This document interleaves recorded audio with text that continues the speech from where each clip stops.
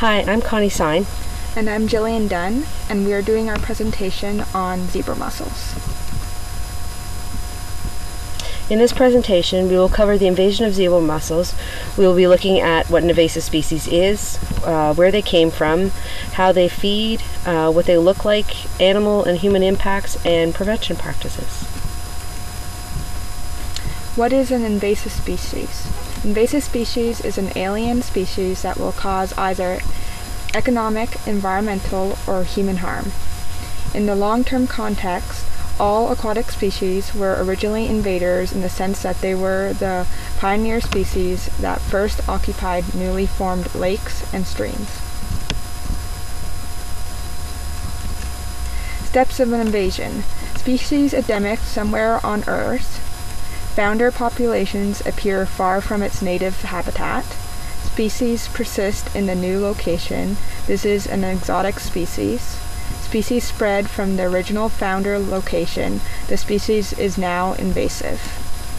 After species become invasive, there are two possible outcomes. The species can cause little to no effect, or species become an invading exotic nuisance.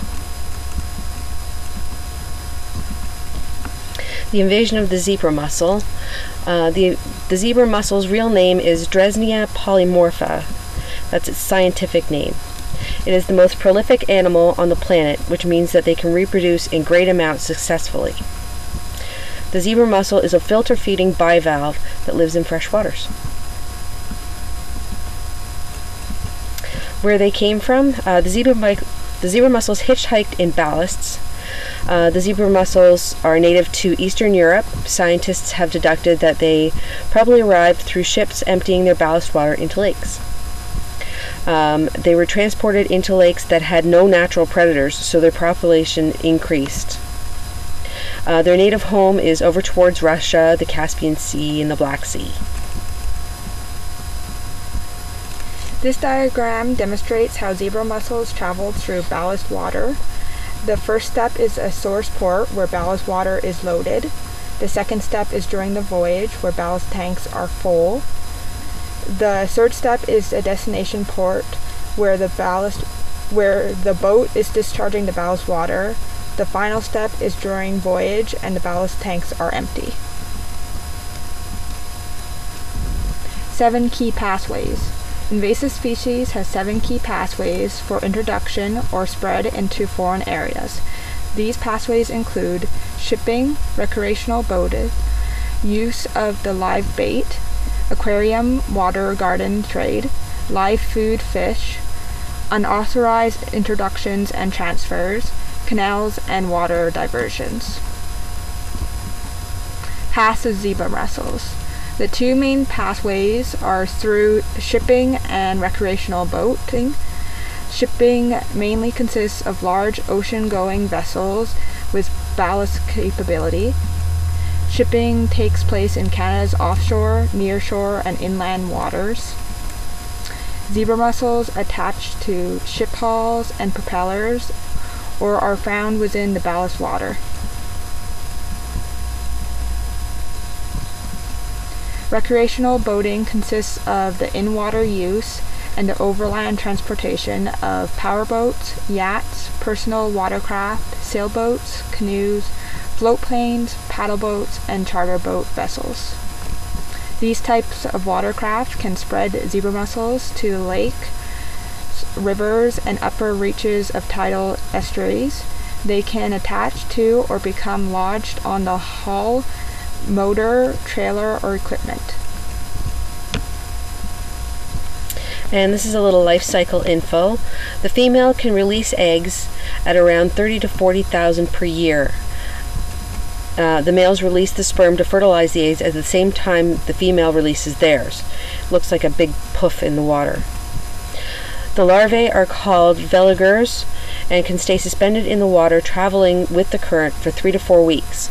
At that point, if they don't find a hard surface to attach to, they will die. Once secure, it will take 1 year for them to become sexually active, and they only live for about 4 to 5 years. In this picture, you can clearly see the detailed life cycle. The top half is where they're all the 3 to 4 weeks where they're suspended in the water, and the bottom half is where they've attached and are becoming adults.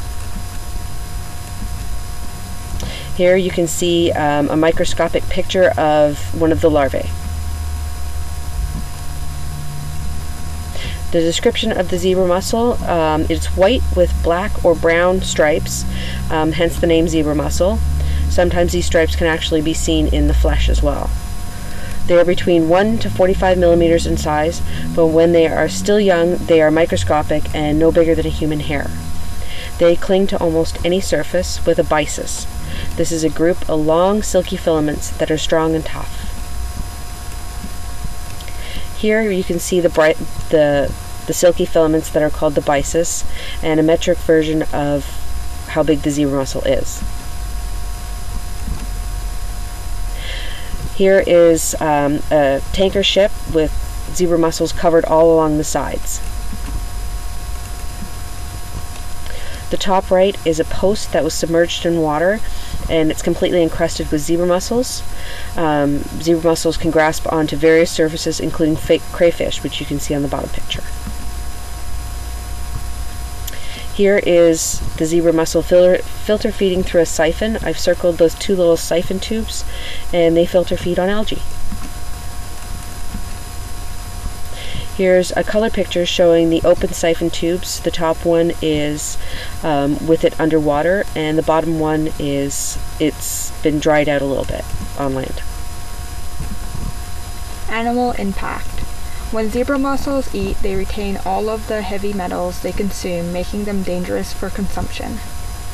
The one animal that has made an impact on them is the round gubby fish, also an invasive species, but they love to eat zebra mussels.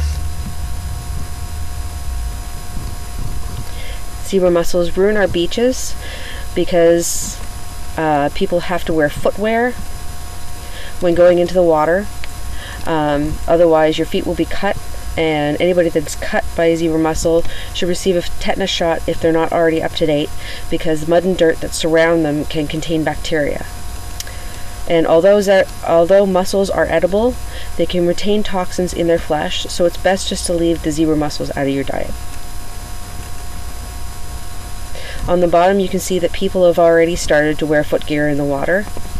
And on the top is a picture representation of somebody's foot that's already been cut by zebra mussels. Prevention model. With the medical community's triumphs in creating a model to fight cancer, scientists believe that this model can be used for preventing the spread of dangerous invasive species. This model is broken down into 5 steps: prevention, early detection, diagnosis, treatment options, and rehabilitation.